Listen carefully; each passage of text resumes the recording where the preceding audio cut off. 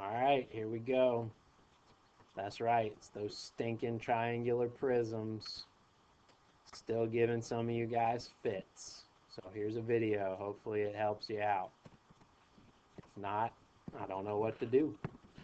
So, this was a quiz question today. As it says up here, um, this is a triangular prism. How do we know? Because prisms have two identical parallel bases. There it is, right there. Base, base, triangle. So first of all, let's find the surface area, since that's what first thing was you had to do. So to find the surface area, you want the area of every surface.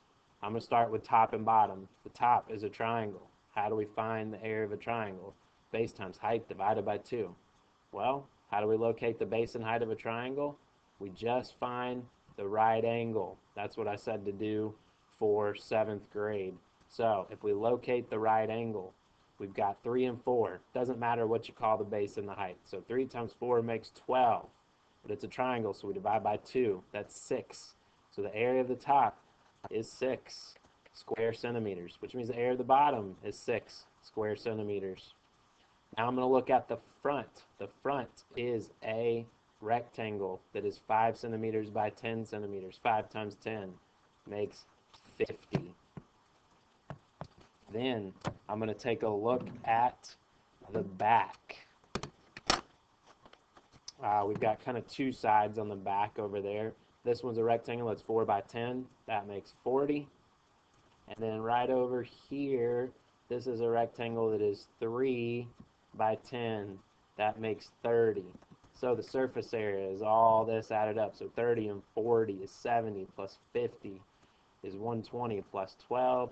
So our surface area is 132 centimeters squared. Now for the volume. The volume of a prism is area of the base, big B, times the height. Well, what is the base? It's a triangle. It's a triangular prism. Therefore, the base is a triangle. That's why it's called a triangular prism. So, we already calculated the area of the base right here, 6. So I'm just going to say the base has an area of 6.